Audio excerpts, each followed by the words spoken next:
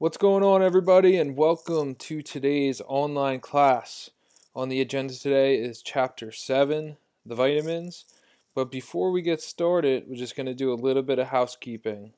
So tonight you have your diet analysis Part A due.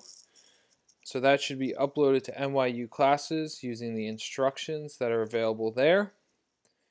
And today I am introducing Diet Analysis Project Part B.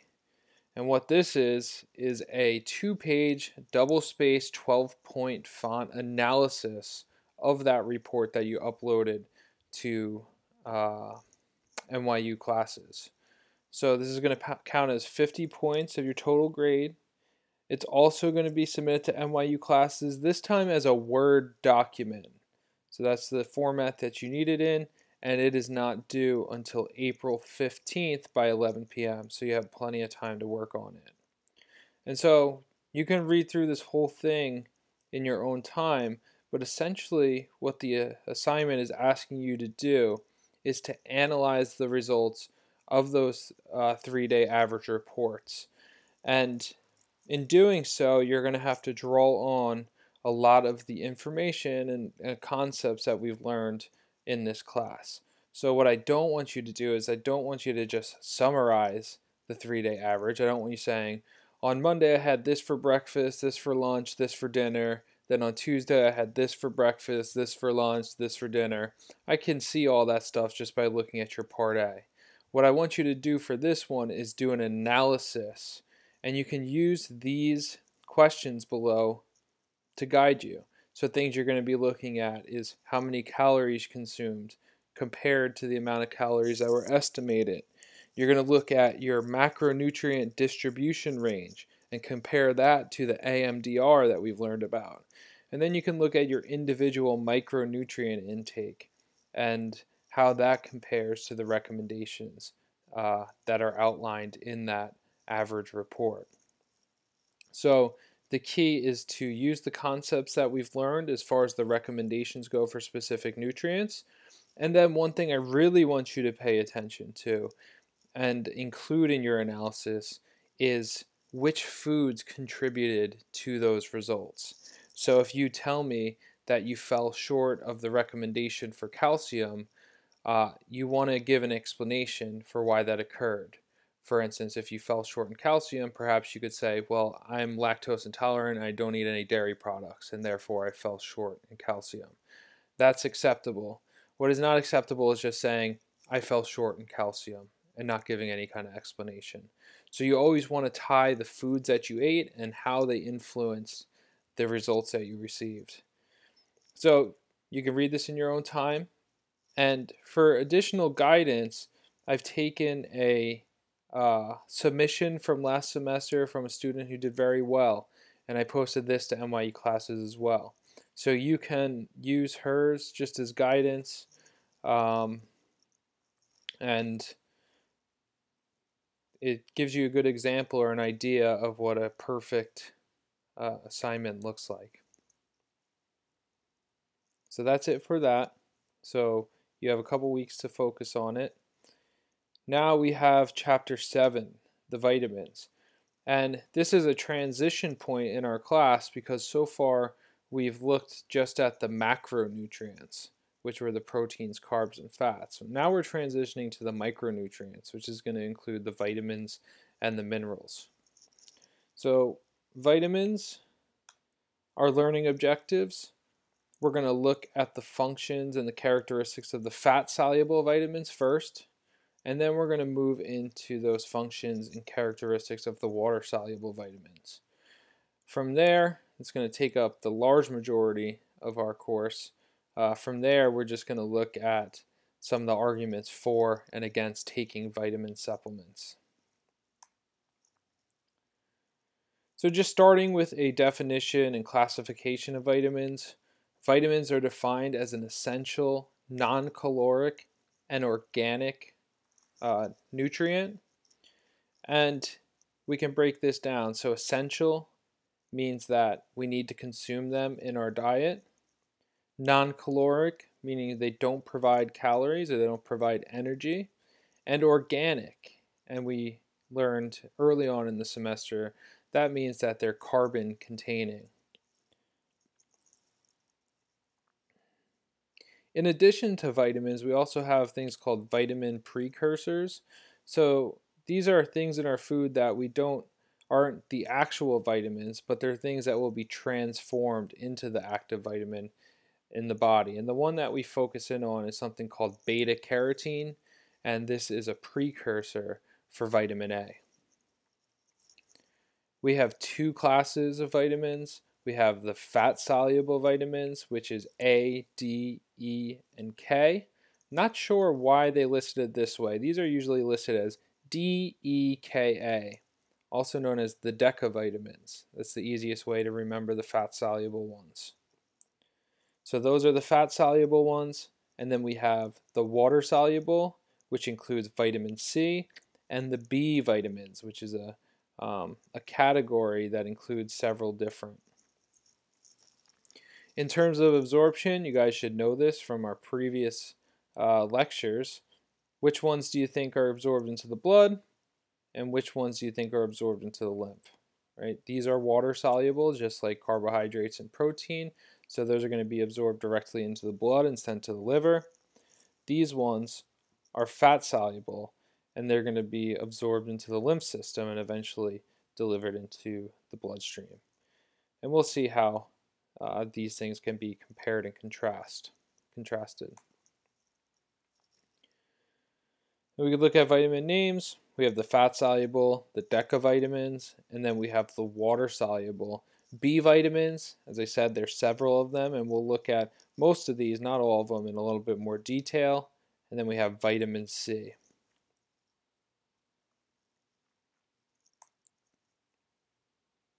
As far as characteristics of the fat-soluble and water-soluble vitamins, I think this is a rather important slide for you guys to be familiar with because it actually, will lead into some of the recommendations that we'll see and the risk for toxicities. So we've already mentioned this, absorbed like fats first into the lymph and then into the blood for the fat-soluble. And for the water-soluble, they're absorbed directly into the blood. In terms of transport and storage, fat-soluble vitamins require a protein carrier in the watery body fluids, and they're stored in the liver or fatty tissue. So our body does a very good job of storing these vitamins. Looking at the water-soluble, they are not stored. So we do store the fat-soluble, and we do not store, with the exception of vitamin B12, the water-soluble vitamins. Along these same lines with excretion, since we store them, we say they're not readily excreted, right? We don't get rid of them easily, whereas with the water soluble we do. And also for the same reason, we're more likely to develop a toxicity of the vitamins that are fat soluble as opposed to the ones that are water soluble. Because if we take too much of the water soluble, then we'll usually just pass it out in the form of our urine. But since we tend to store these, those can build up in our tissues and lead to a toxicity.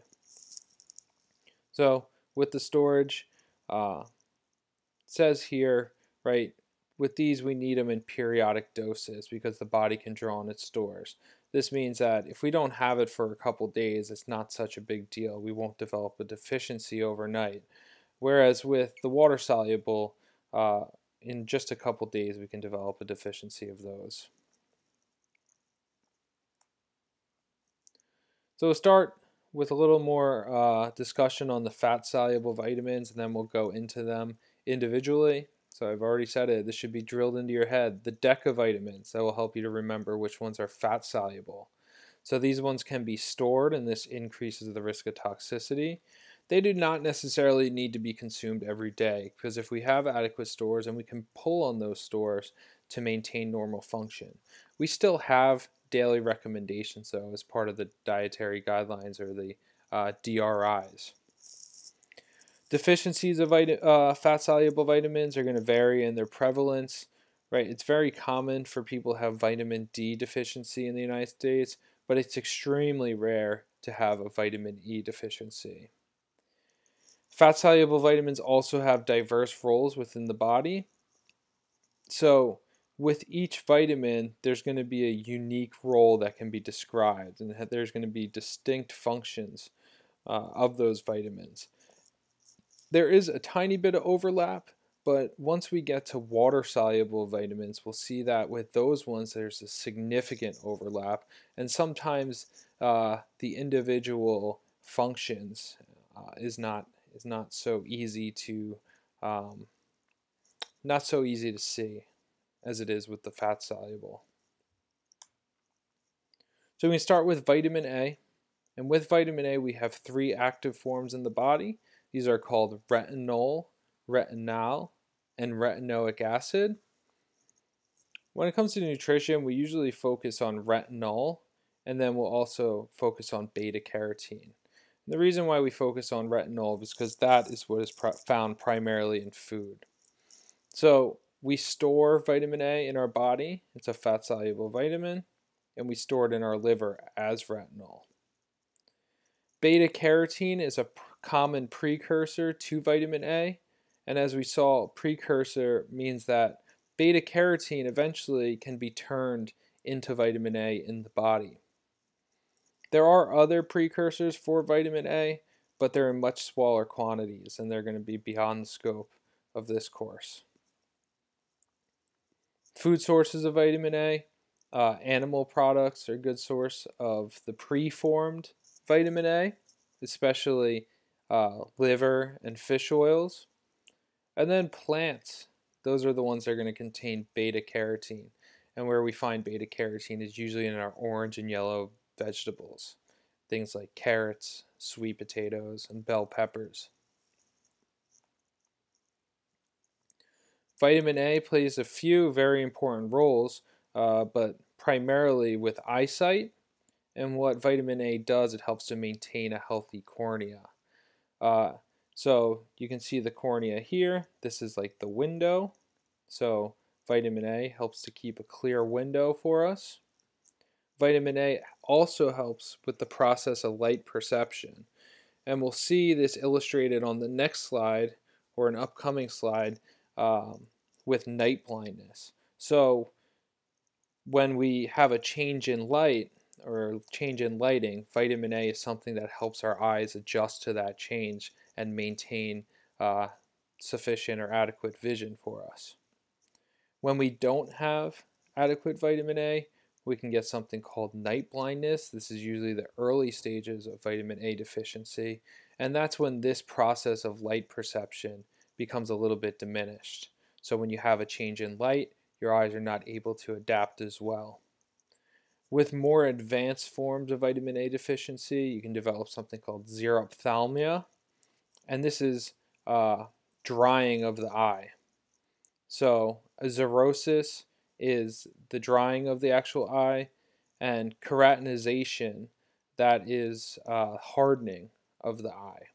So this condition, xerophthalmia, is a condition of drying and hardening, and this is going to eventually lead to blindness.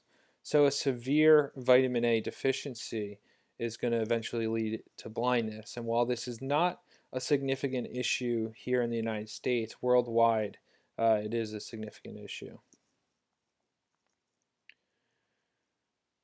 Now we can see this concept of night blindness, and the example they give in our book is you driving down the road and you have a car coming on with their headlights.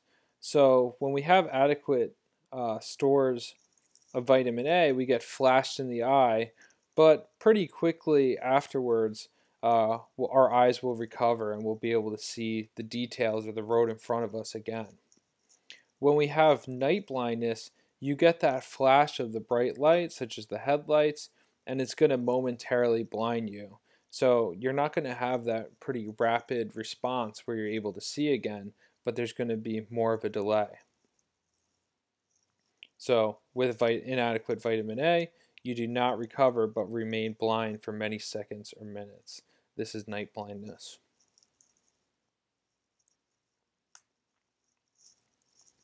Now we can see with more advanced vitamin A deficiency, we get this keratinization, which is the hardening of the skin, and then the xerosis as well with the drying. And when these two things happen here on the eye, obviously you can see this is very damaging and it can lead to blindness.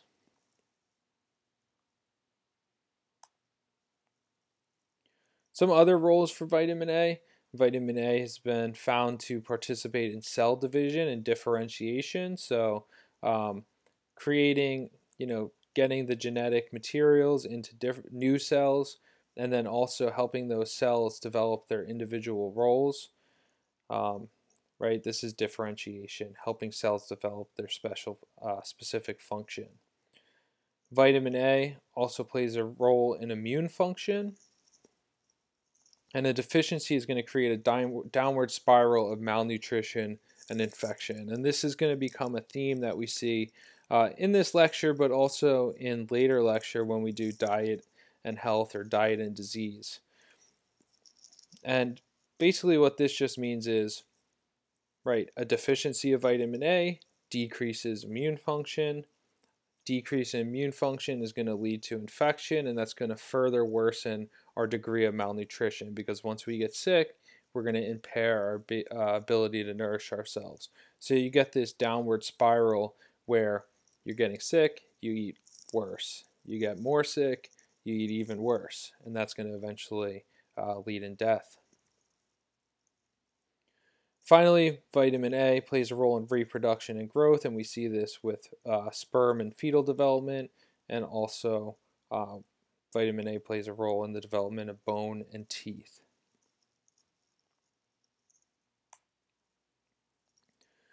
Vitamin A is a fat-soluble vitamin, and so there is a risk of toxicity with it. This is very low risk to happen with foods, but it can occur with supplements. The one food that's an exception, and you guys should highlight this one, is animal liver. So people who eat a lot of liver are going to be at increased risk of developing vitamin A toxicity. And if you just think about us humans, we saw that we store retinol in our liver. And so other mammals are going to do the same. And so if we eat their livers, we're going to get a high concentration in the food that we eat. So outside of liver, there's very low risk of becoming toxic with foods, but it can happen with supplements. Symptoms of a vitamin A toxicity: skin rashes, hair loss, bone abnormalities, and birth defects. Some groups that are a higher risk are pregnant women and children.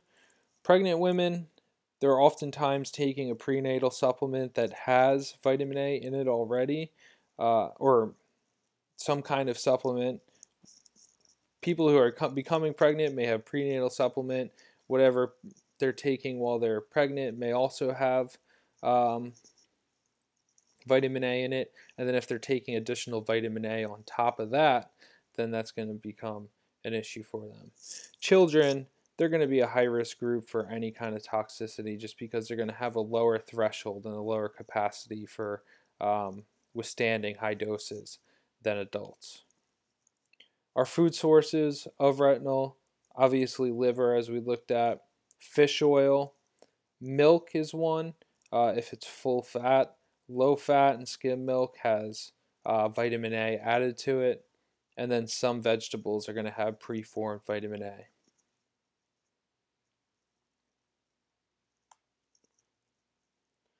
So we can see what vitamin A deficiency and toxicity looks like, and we get this nice cushion between 500 micrograms and 3,000 micrograms. Just as a note, guys, throughout the lecture, you are not going to be responsible for knowing individual recommendations. If there is one on the next exam, I'll make sure that you know about it through the review sheet. But we can just see how deficiency and toxicity can have serious negative consequences. But you do have this wide range of normal intake to maintain health.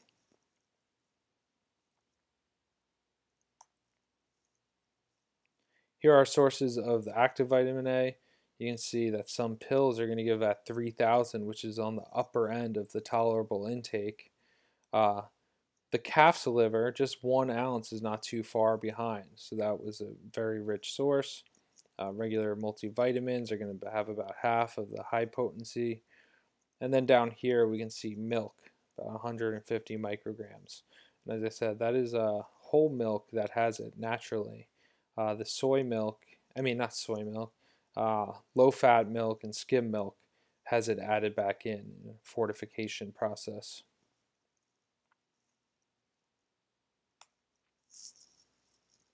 This brings us to beta carotene, and that is the precursor to vitamin A, and this is the one that we find in the yellow and orange vegetables. So the conversion to active vitamin A is not 1-to-1, meaning 1 microgram or 1 unit of beta carotene does not equal 1 microgram or 1 unit of vitamin A. It's more like 1-to-12, so you would need to consume 12 micrograms or units of beta carotene to produce 1 unit of preformed vitamin A. And because of this, they have designed what's called the retinal activity equivalence, and that just creates an even playing field. So 1 RAE is equal to 12 micrograms of beta carotene, but 1 RAE is 1 microgram of preformed vitamin E. And this is, like I said, just to create a even playing field. So anytime we're looking at vitamin A, we're using the same currency and we don't have to do these conversions in our head. Toxicity, there is no toxicity from beta carotene that's going to be dangerous to our health because the conversion lacks the efficiency. But we may develop an orange tint to our skin. This is just cosmetic, really. It's not dangerous. And we'll see what it looks like on the next slide.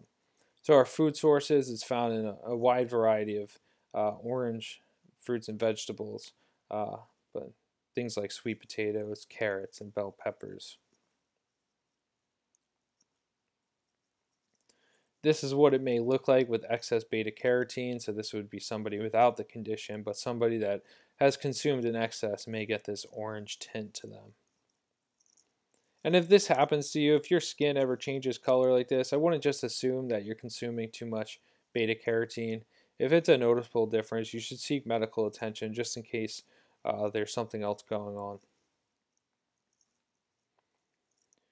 And this is just a summary slide, so we'll get these for each of our nutrients. But these are the food sources, and you can see this is in micrograms, and it's all been converted. I take that back. Please ignore it. I can't see if this is in the RAEs. Yeah, the recommendations are in RAE.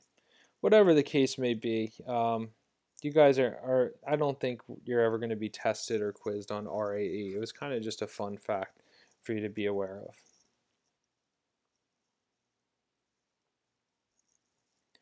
That brings us to vitamin D. So vitamin D is actually one vitamin that's not considered an essential nutrient. And the reason for this is because the body can synthesize all it needs using sunlight. So if the definition of essential is that it must be obtained from the diet, well, that doesn't hold true for vitamin D. And a lot of people know that we get vitamin D from the sun, and it kind of dawned on me one day that people actually think the sun just produces vitamin D and sends it our way, and we just catch the vitamin D from the sun, and that's how we get it. And that's not true. So I wanted to add this picture just so you have an idea of what actually happens. So we have an inactive form of vitamin D in our skin cells, and then when it receives sunlight, the sunlight activates that inactive form. And from there, there's a series of conversions of it becoming active vitamin D, where it's actually going to have physiological relevance in our body. So one step makes it cholecalciferol, then it's going to pass through the liver, it's going to become a different form, it's going to pass through the kidney, and then it's going to become the active form here.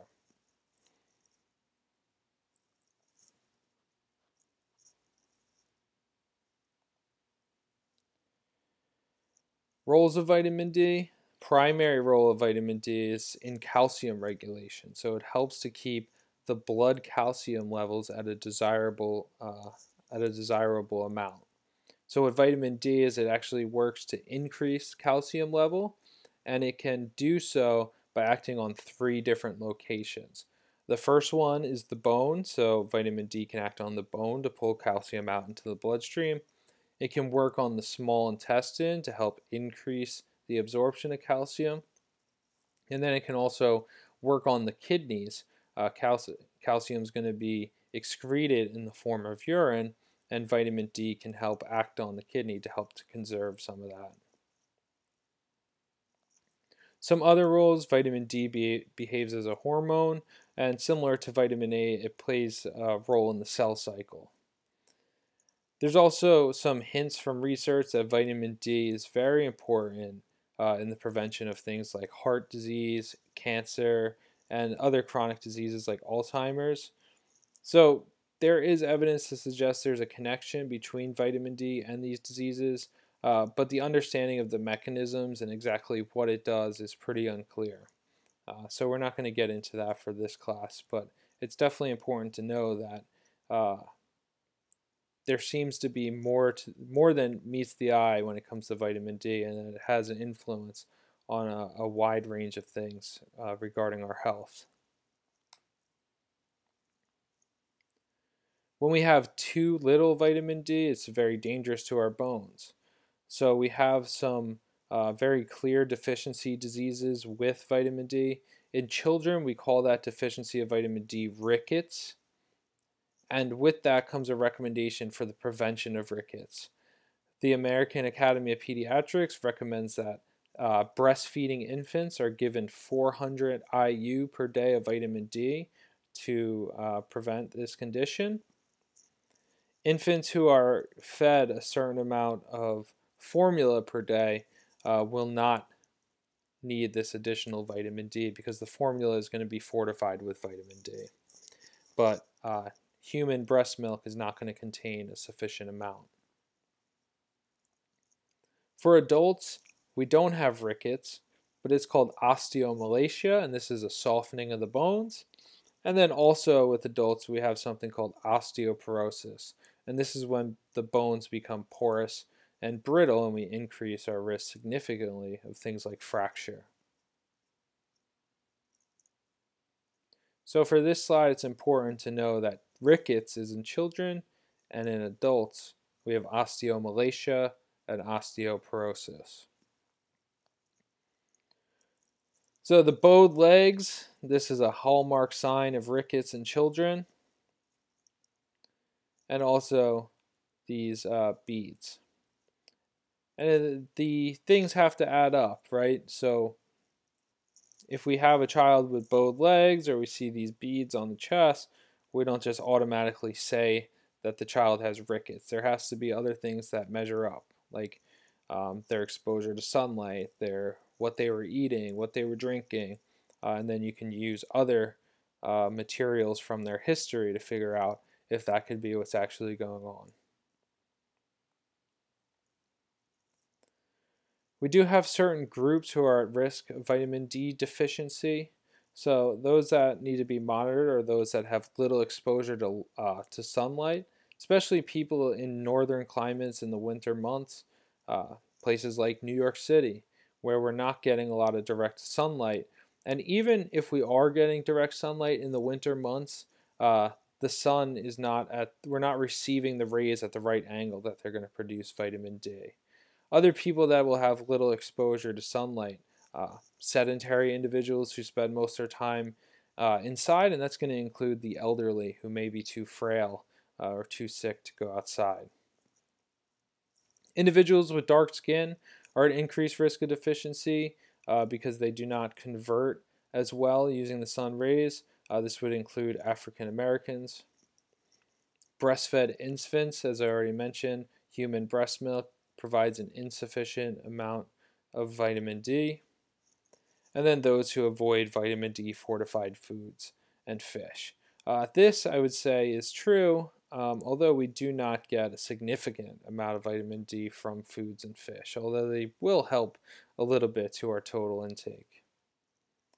One thing of note when it comes to deficiency, adequacy, toxicity, and even optimal, for vitamin D levels in our blood, it's a point of contention for many health professionals. So depending on who you ask, they might have a different response for what an appropriate amount of vitamin D to take in and what an appropriate amount to have in your blood is. So these are some of those factors that are affecting vitamin D synthesis. So as we age, the skin loses some of the capacity to synthesize vitamin D.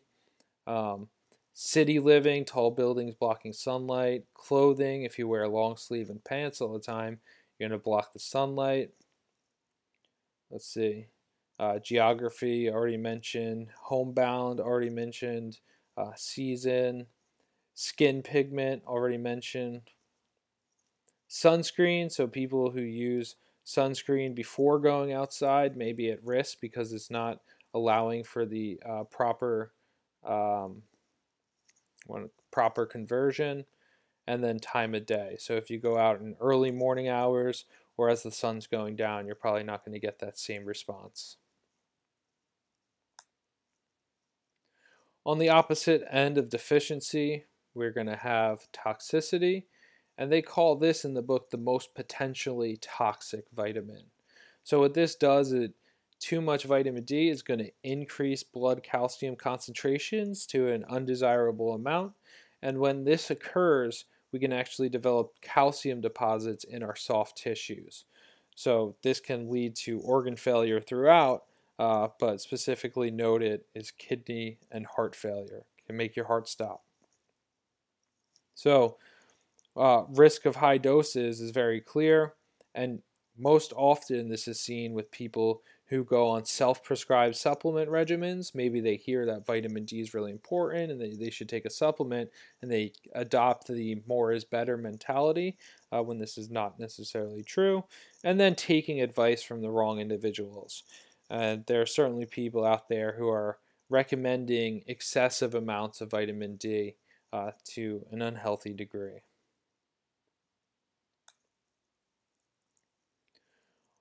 Our recommendations for vitamin D are steady throughout life. From our 19 to 70 years old, the recommendation is for 600 IUs per day.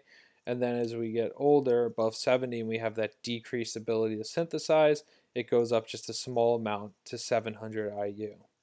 Food sources do not play a very significant role in our vitamin D intake, but good sources are fatty fish like salmon and egg yolk. We also have fortified products, so we see dairy products, juice, and cereal be fortified with vitamin D. And what this means is that the original product does not contain vitamin D, but it's added in to make sure that Americans are getting enough of it.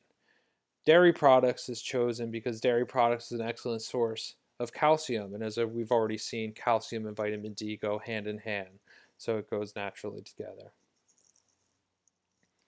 Toxicity for vitamin D does not happen from sunlight. Even people who spend all day outside without sunscreen, eventually your body's going to get to a point where it's just not going to continue to produce or convert more vitamin D. So toxicity cannot occur that way.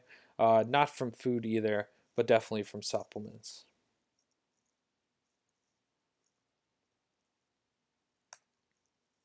And here is our summary sheet for vitamin D. And these will be good for you guys to go over once comes time for studying for the exam. They just give you a nice snapshot.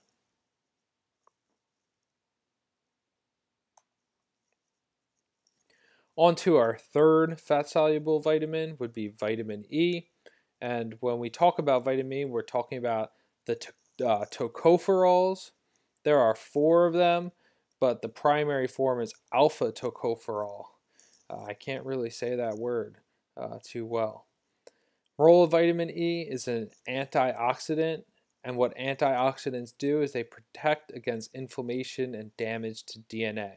We'll see what that looks like on the next slide.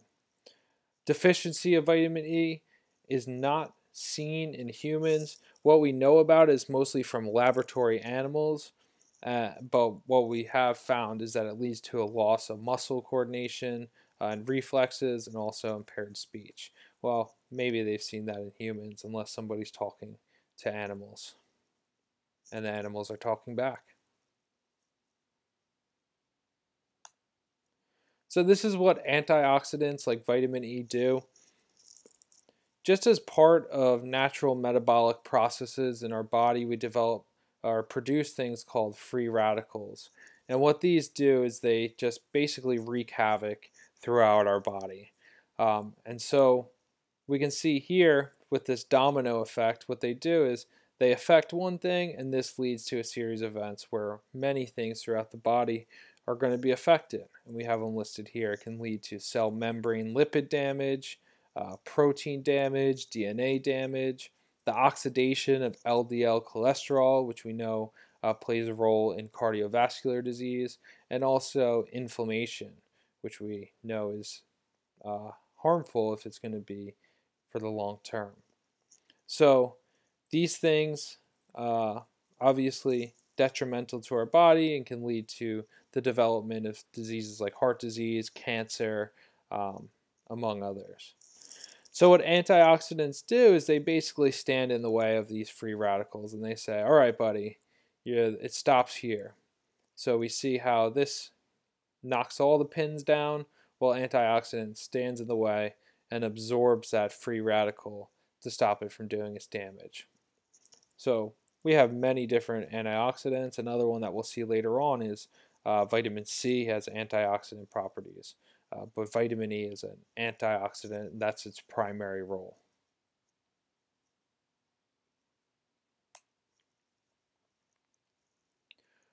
Toxicity from vitamin E is only likely with supplemental intake, not from food. And when this occurs, you have an increased risk of bleeding. Recommendations for vitamin E.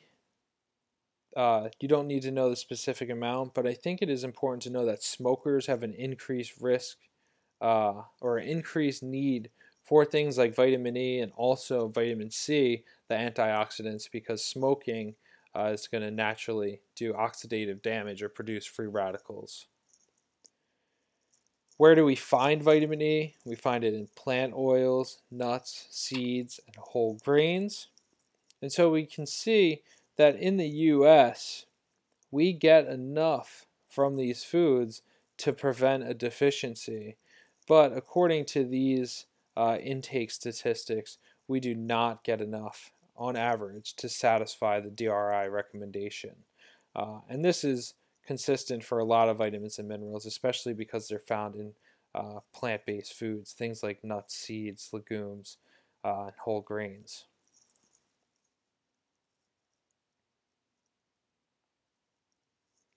And here's our summary slide. You can see canola oil, safflower oil, mayonnaise. This ends up being the way that a lot of people get their vitamin E in. And most oftentimes, things like canola oil, safflower oil are things people are consuming without even realizing. They're just part of the meal preparation of wherever they're getting food or used in the production of packaged goods.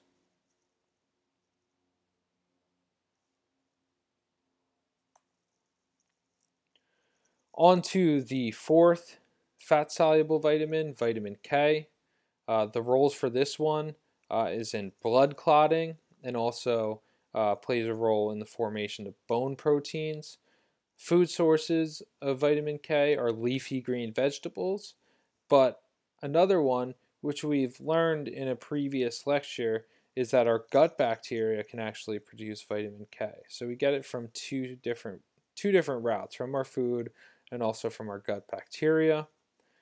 Deficiency in humans is pretty rare. Sometimes you'll see it in very severe cases of malnutrition, but mostly seen in newborn infants, right? When a newborn comes out of the womb, it's not going to have the gut bacteria or enough of it to produce vitamin K to give them sufficient amounts. And obviously, when they come out of the womb, immediately they're not going to have leafy green vegetables. And because of this, one of the advances in medicine has been when a newborn comes out of the womb, one of the first things that happens is that a nurse comes, sticks it with a needle with a vitamin K injection. And what this is to do is to help promote blood clotting to prevent the baby from having any what they call hemorrhages or bleeding out, which can be very life-threatening or deadly. Unfortunately, we've seen with the rise of things like anti-vaccination movements, we've also seen people who have raised concern about the vitamin K injection, but it is certainly recommended and is considered dangerous to deny the vitamin K injection. With toxicity, you can develop something called jaundice, which is a yellowing of the skin. So our food sources, our dark leafy green vegetables are going to be the best ones. Things like spinach, kale, broccoli, and cabbage. We also find high amounts of vitamin K in things like soybeans, green peas, and black-eyed peas. There is some drug-nutrient interactions that occur with vitamin K, most prominently with this anticoagulant medication called warfarin. And what warfarin does is it helps people who are at high risk of things like heart attacks or strokes to keep their blood from clotting undesirably. And so what happens is if you're taking warfarin to thin your blood and you're eating tons, and you're eating tons of vitamin K on top of it, it's kind of uh, counterintuitive, right? On one hand, you're taking a drug to keep your blood thin, and on the other hand, you're taking in a lot of vitamin K, which is going to promote clotting. So what ends up happening is you get a lot of doctors or medical professionals who are telling their patients that you need to stop eating green vegetables. So you should really cut back on the amount you're eating, and sometimes patients will come in saying that their doctor has told them to stop eating vegetables altogether. Well, this is not something that is recommended. What is recommended is that the person who is on warfarin achieves consistency in their intake, meaning that on maybe not a day-to-day basis, but a week-to-week basis, they should try to consume the same amount of vitamin K foods. For instance, if somebody is eating spinach and broccoli on an everyday basis, that's okay as long as they continue to do so. What you don't want happening is somebody who eats spinach and broccoli every single day for 1 week and then next week they don't eat any at all. So you want to get a consistent intake, and then the doctors can adjust the medication around it to have a desirable amount. And avoidance altogether is undesirable. And I feel pretty confident saying that any medication that tells you that you can't eat any more vegetables is probably not the best route, and you should seek other advice. So this is our summary slide for vitamin K, and you can see all the leafy green vegetables there.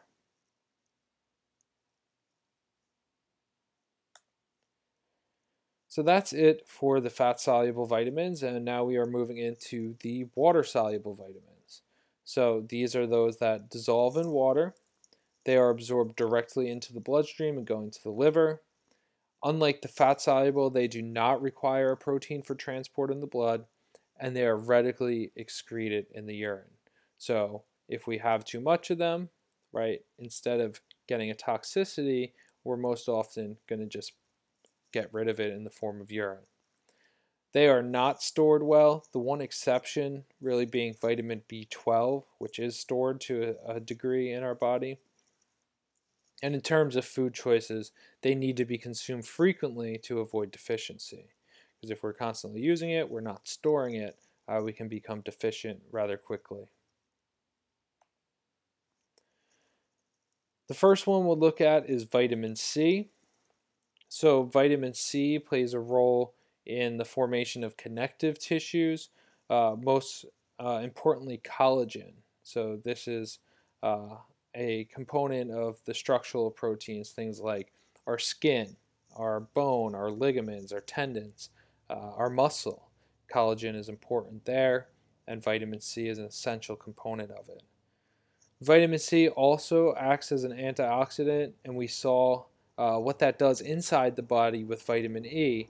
But vitamin C also plays an interesting role as a component of food in our gastrointestinal tract.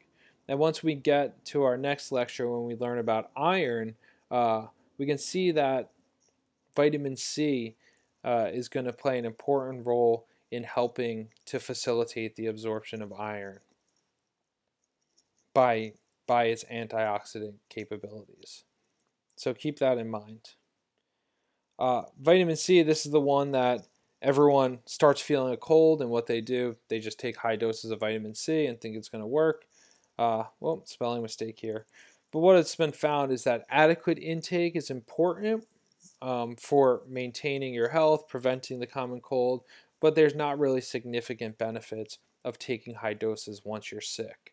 So when they've run these studies, what they may found is that people's symptoms improve just by maybe a matter of hours or maximum a day, but it's not really considered to be significant. Deficiency of vitamin C results in a deficiency disease called scurvy, and this is characterized by things like weakness, loss of appetite, loose teeth, and anemia. We can see pictures here. I think it's rather painful, but the teeth fall out. Toxicity, there's a wide range and safe dose, so from 10 milligrams, which is a very small amount, all the way up to 2 grams is considered safe. And with a mild toxicity, usually in the form of supplemental intake, it can cause diarrhea. So before anything truly harmful is going to happen from taking vitamin C, you'll probably end up on the toilet. Some individuals have increased demand of vitamin C. Those are people who use tobacco because they have an increased need for antioxidants. And then other things, physical stressors or wounds. So, big surgical wounds, pressure injuries that develop in patients who are bedbound. Vitamin C will help to create that collagen, create the new tissue, and heal up those wounds. Our food sources of vitamin C, fruits and vegetables. That's very general, and that's because a high amount of vitamin C is found in a wide range of fruits and vegetables, not just oranges. But a vegetable that contains a significant amount of vitamin C is bell peppers. Vitamin C is one nutrient, along with the other water-soluble vitamins, that we have to be careful with losses in cooking because it is easily destroyed. And so if we do certain things in our food preparation, we can lower the amount that's in the food that we eat. So I've given you some tips. This should be circled and starred because it will appear on an exam. Heat and oxygen are two things that will lead to losses of vitamin C. So some strategies for maximizing the amount of vitamin C in the foods that you make. One, minimize the water when steaming vegetable, and also use a cover. So when you cook with a lot of water, the vitamin C is going to leach out into that water, and then when you dump all that water down the drain, you're losing the vitamin C. Same thing with the steam. When you produce a lot of steam from it, that vitamin C is going to disappear in the air. So you can cover it and use a little bit of water to try to maximize the vitamin C that remains in the food. In terms of oxygen, if you pre-cut food and you expose it to air, it's going to lead to the destruction of vitamin C.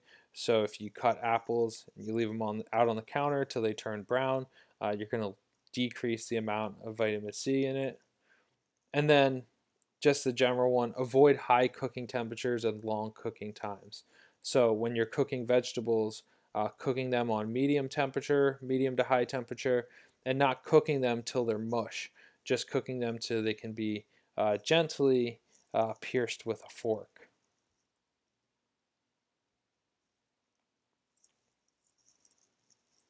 And that's it for vitamin C. So you can see our recommendations here. Wide range of fruits and vegetables. I mentioned orange and orange juices, but you can see that bell peppers really is a strong candidate for taking the cake here.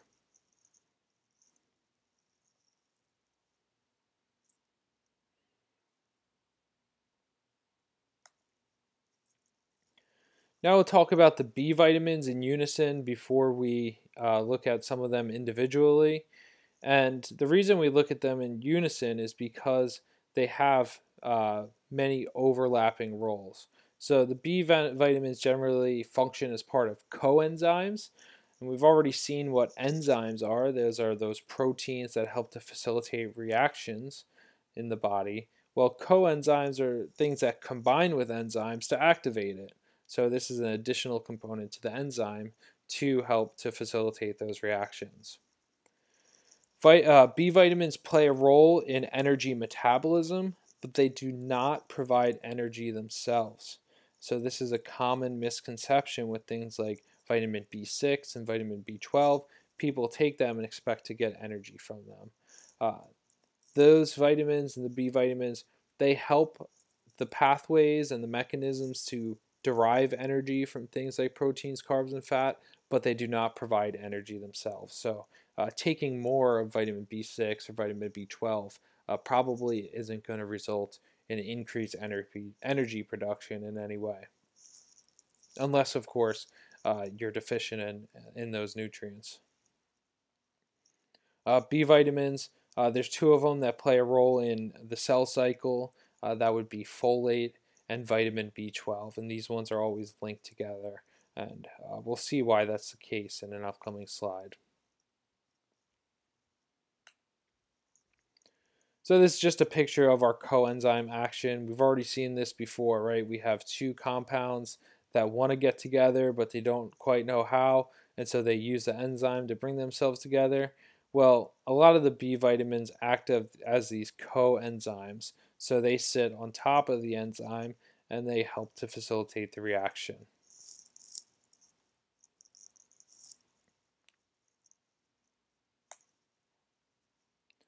This picture, there's nothing specific that you need to know from this slide.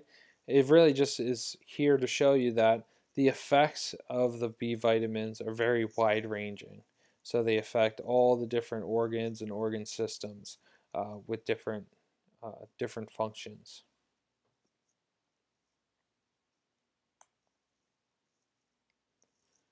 Deficiency of the B vitamin, when you're deficient in B vitamins, almost every cell in your body is affected. And isolated deficiencies are difficult to identify. So if you're deficient in one B vitamin, you're most often deficient in another one as well. So it's usually multiple deficiency signs at once. And these are just a couple of them. This pale, smooth tongue here, I believe this would be a sign of vitamin B12 deficiency. These cracks at the mouth, this is something called chelosis, and this would be a hallmark sign of a deficiency of the vitamin riboflavin.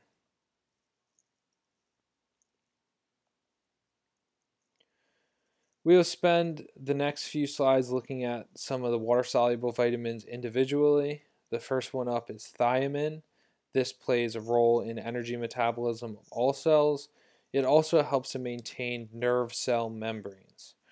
With a deficiency, we have a specific condition called beriberi. This was first seen in East Asia, where people were consuming about 80 to 90% of their calories from white rice. And so thiamine is found in whole grains. And so what researchers or physician found was that people who consumed the whole grains in these societies were able to stave off this condition. But those who ate predominantly the white rice suffered because of it and developed things like extreme weakness. Beriberi is not common in the U.S. This is due to the fortification of grains and the enrichment of grains, really.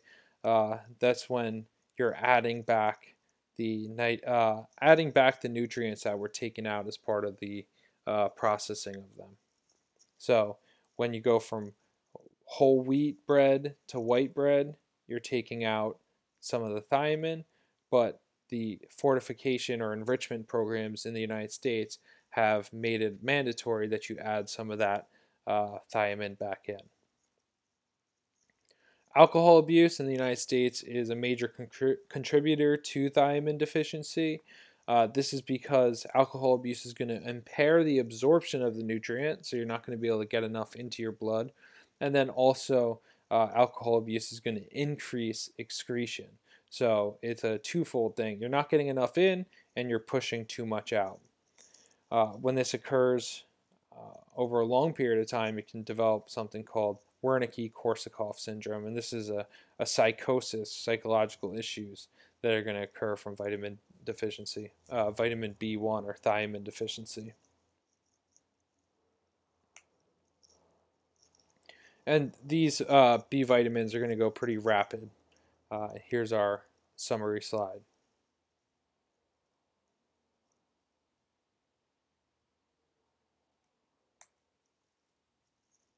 Next up, riboflavin. So this again, like thiamine, plays a role in energy metabolism of all cells. Deficiencies we saw in a picture before: cracks at the corners of the mouth and hypersensitivity to light. Dietary sources of this vitamin include milk products, meats, and enriched grains. And stability is limited, so UV light and irradiation are going to destroy it. UV light, this is the reason why milk comes in an opaque or a cardboard container, because if milk is exposed to direct sunlight, it's going to lead to the destruction of riboflavin. Heat does not destroy the vitamin.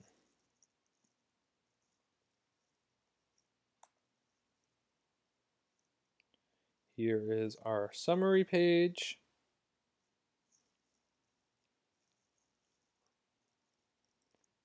Pork chops. Next up is niacin. This also is going to participate in energy metabolism. I think we see a theme here with all of the B vitamins. Deficiency of niacin is a specific condition called pellagra, and pellagra is characterized by the 4 Ds. Those Ds are diarrhea, dermatitis, which is a condition of the skin, dementia, which is going to be altered mental status, and death. Now, the only good news about the death is that once you get to here, you don't have to worry about the rest of them. With toxicity of niacin, this was actually used as a medical treatment in the past, and it's sometimes used today as well. And so what they found is that high doses of niacin can help to improve blood lipids. So for people who have high cholesterol or blood lipids, then the high doses of niacin can help to bring them down. This has actually fallen by the wayside, mainly because there's better developments in medicine these days, and there's other medications that are not going to come with such side effects, and they're going to have actually a better effect than the niacin. But some of the side effects that have been seen are liver injury, indigestion, and impaired glucose tolerance.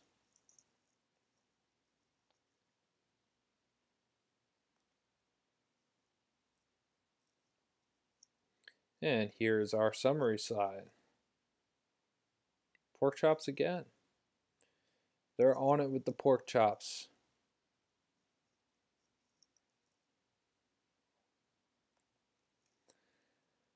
Next up is folate. So folate is one of those vitamins that we saw that plays a role in the cell cycle, so in cell production and DNA synthesis. It also plays a role in the metabolism of vitamin B12, and we'll see that folate is very dependent on B12 to become active. So deficiency of folate can happen from low intake, impaired absorption, and there's certain medications that interfere with folate. One example being a medication called methotrexate, and that can lead to folate deficiency. Outcomes of deficiency are anemia, diminished immunity, and then birth defects. And this is a big one.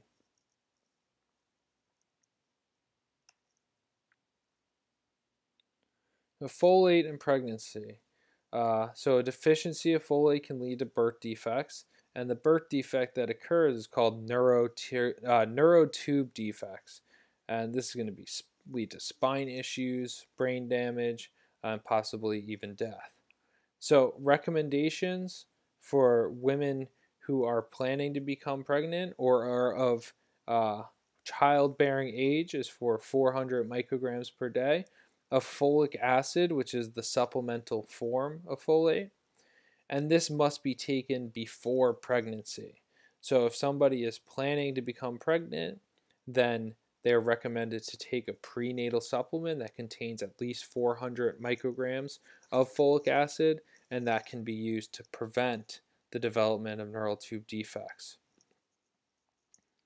Food sources of folate, we're also finding it in foods, right? We can get it in raw or lightly cooked vegetables and also enriched grains. Now, enrichment of grains is a mandatory thing that started in the late 1990s to help uh, reduce the incidence of neural tube defects. And the reason for this, right, we can see that this is the recommendation and we take it before pregnancy. Well, I don't know if this is news to you guys, but a lot of pregnancies are not planned. People do not know they're going to become pregnant. It just sort of happens. And so the government stepped in and made an initiative to increase the amount of folate that every American was eating by enriching grains to help make neural tube defects a thing of the past. And it's been somewhat successful. I'd say rather successful, actually. So you can see in the mid 1990s, this was pre-fortification. Then 1996, it looks like it became optional, and then once it became mandatory, you can see you got a nice downward trajectory here. And so it's a relatively new, well, it still feels new to me, but some of you guys, I can't do the math right now. Well, it still feels new if it's in the 1990s, and it's been a good health initiative, good public health initiative.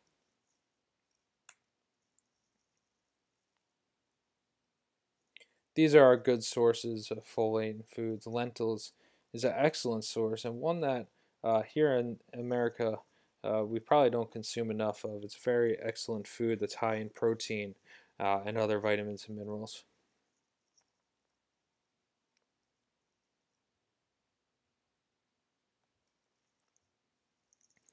That brings us to vitamin B12, and this one is closely related to folate, and that's because folate depends on it for activation.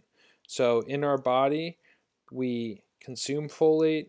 It goes around mostly in an inactive form, and then you need B12 available to get it from that inactive form to the active form. So if you don't have enough B12, then folate is left in the inactive form and it's not able to do anything. So that's the primary role of vitamin B12. Vitamin B12 also plays a role in the maintenance of the health of nerve fibers. So because of this, when you have a deficiency of vitamin B12, you end up with neurological issues, tingling of the hands and feet. You can have gait abnormalities or difficulty walking straight.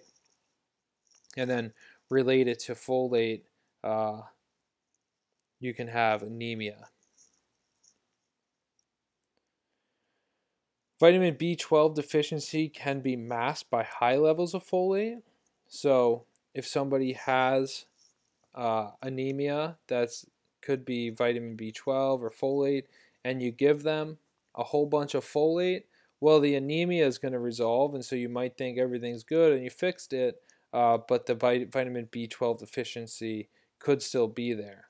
And so when this happens, the consequences persist and they become more severe. So with this, you can have malfunction of nerves and muscles and impaired cognition or altered mental status. For food sources of vitamin B12, animal products. There are no viable sources from plants, and we've already talked about this in class. You only get vitamin B12 from animal products, and so if you're following a vegan diet, it's best to be supplementing with vitamin B12. So we can say all animal products with the exception of the enriched cereal. And so this does not occur naturally. It is added to it after the fact.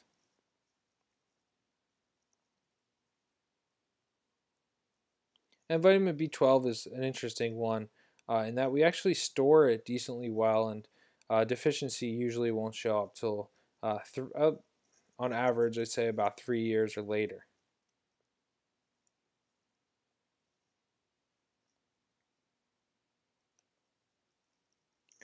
So that's it. We made it through the fat soluble vitamins and we made it through the water soluble vitamins. And we're going to finish up with just a couple slides on vitamin supplements, looking at some of the benefits and risks.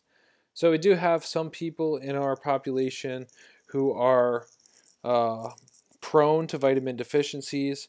This would be people who are habitual dieters or those who are chronically trying to lose weight or trying different diets where they're excluding whole food groups. The elderly who have diminished appetite and are not eating enough total energy are going to be at risk for vitamin deficiencies. People with wasting illnesses, certain illnesses, are going to increase the requirement for vitamins. And so, if they just continue to eat their normal amount that they were eating when they were healthful, it may not be enough to satisfy the requirement. And then people who admit entire food groups. And this is going to fall in the category of habitual dieters, and this could also be somebody who is following a exclusively vegan diet and does not consume any animal products. They're going to be at risk of a vitamin B12 deficiency. The book gives us some valid reasons for taking supplements. So if you have a nutrient deficiency, women who are capable of becoming pregnant, right, the folic acid in a prenatal supplement, pregnant or lactating women, they may need iron or folate. Newborns, they're given that vitamin K dose or they're given vitamin D if it's needed. Say people who undergo weight loss surgery, especially when there's gastric bypass surgery, there's certain vitamins that are going to need to be taken for the rest of their life. And the list goes on. You can spend time looking at this one, but I think the important ones to know are the strict vegetarian with vitamin B12, and then also later in the semester, this one is going to become important. The women who are capable of becoming pregnant, the pregnant women, the newborns, and the infants. So you can go ahead and highlight those.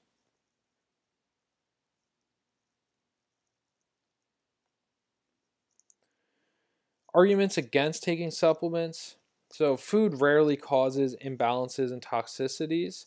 And so we like to think food as this perfect package of the nutrients that we need in the correct amounts. So supplement users likely to have excessive intakes where food, if we're consuming enough energy and we're following the recommendations for intake, then we should get the appropriate amount and balance from food. There is some concern with supplement contamination and safety, and this is because um, it's a system that is not well regulated. And you'll have to know this act for our next exam, the Dietary Supplement Health and Education Act, also called DSHEA. And what this act does is it allows products to be put on the shelf and sold without going under testing prior to being sold. So just imagine me sitting in my apartment like I'm doing right now, deciding I want to become a supplement manufacturer and just putting a bunch of stuff in a pill and then selling it. That's essentially what can be done with supplement companies, and they're not going to be held responsible for the contents of their supplement until an issue comes about. So this act, products not evaluated before they're sold. That's what you need to know. Supplements can contain life-threatening misinformation. They are going to make large, grandiose promises that they're going to cure disease or solve someone's issue, which is not in most instances the case. And so this can be life-threatening. And then they also give you a false sense of security. So people think they do not need to follow the recommendations for things like vitamins, minerals, and they can just get all those things from supplements. It's important to note that whole foods are always the best for nutrients. So some invalid reasons for taking supplements from our book. You fear that foods grown on today's soil lacks nutrients. You feel tired and falsely believe that supplements are going to give you energy. You hope that supplements can help you cope with stress, and so on. The one that you'll want to highlight from this is you wish to build up your muscles faster or without physical activity. The reason I want you to highlight this, I don't actually agree with this, because there are some supplements out there that do help with building up our muscles uh, faster. They're not going to do it without physical activity, but I think an argument can be made that there are supplements out there that can help us to build up our muscles faster. Then we'll get to that when we do performance nutrition. Just some guidelines for selecting supplements. You always want to choose the type, so it's not a good idea to go into a supplement shop not knowing what you're looking for. So you want to know exactly what nutrient you're looking for and why. You'll want to read the label to see what the contents are, at least what they're claiming to be. You want to target your needs, so you should know how much you're supposed to have of that nutrient for the supplement, and you should try to buy one that matches it. So that goes with choosing doses. You want to examine the quality, so you want to buy from reputable brands, and then we'll see on an upcoming slide another measure to look at quality. And you want to avoid marketing traps. So if it sounds too good to be true, then it probably is. These are some resources for you guys for supplements. NSF.org. This is a third-party testing service. So what supplement companies can do is that before they put their product on the shelf, they can send their supplement to this testing site, and NSF is going to analyze it in the laboratory to make sure that the label matches what it says it is, that it's safe to use, and then if they get their approval, they'll slap their NSF certified on the label. So they're a reputable company, and so if you see a supplement that has this NSF label on it, you can assume that it's safe to take. These other two, Examine.com and Labdoor.com, I think they're good resources for people to have. They'll give you more information on supplements. This one is going to give you more description and the proposed effects, along with research articles that either are going to support or not support the claimed effects.